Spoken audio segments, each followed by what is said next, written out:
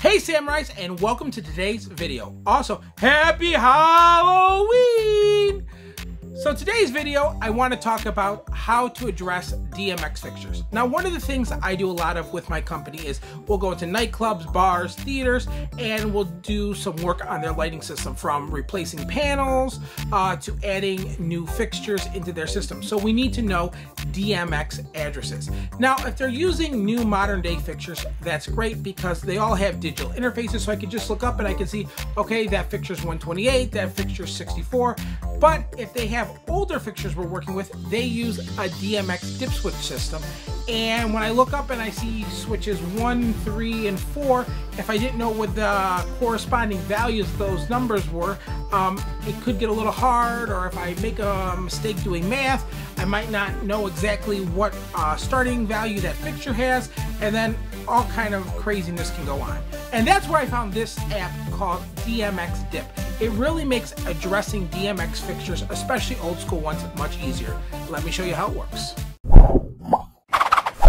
If you guys could do me a big favor before we start, make sure to hit that thumbs up button, share these videos with your friends. If you haven't already, make sure you're subscribed. And if you are subscribed, make sure you hit that little bell so you get all the notifications when we post new videos or go live. Also, make sure to follow us on Twitter, Facebook, Instagram, Snapchat, and LinkedIn so you can stay up to date with everything we're doing.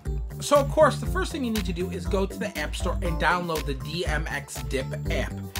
Now, once you open up the app, you're going to see the interface, and it's going to look like this.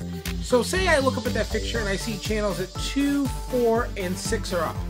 Now I know instantly that it's channel 42. Now, say I'm adding another fixture. So that's the last fixture in my line, so I'm going to add another fixture, and I know that that's a 16 channel fixture.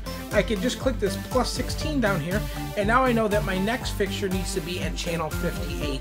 Now, say you're working with 8 channel fixtures. No issue. Just click this little I right here, and then you can just go in here and you can change to 8. You also can do custom, so you can put whatever number you want. So I click done, and now my next fixture is 8 channel. I click 8. It tells me that I need to go to 66.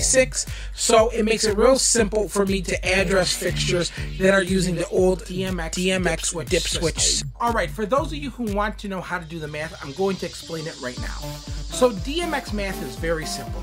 It's just a doubling of the number. So the only thing you need to remember is dip switch 1 is a value of 1.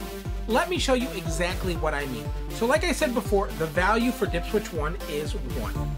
Now if I double 1, that's going to be 2.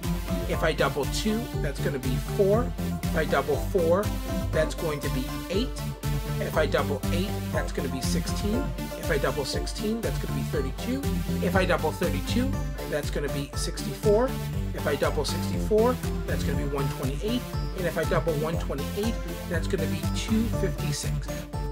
Alright, now that we know all of the DMX dip switches values, let's do an actual example. So now let's say I go to a theater and I want to know the last lighting DMX address that was used in their lighting grid.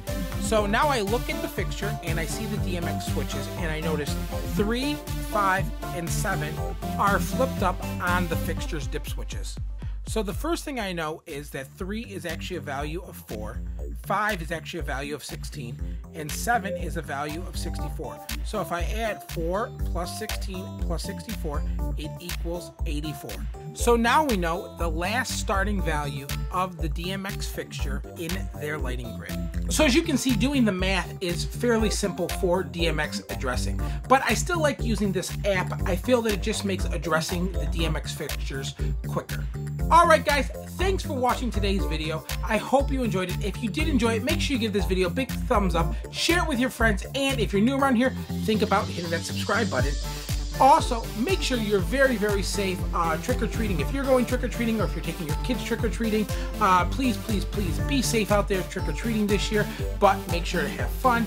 And until next time, guys, remember, say it with me, to dream big, think bigger, and always be you. Love you guys. I'll see you next time.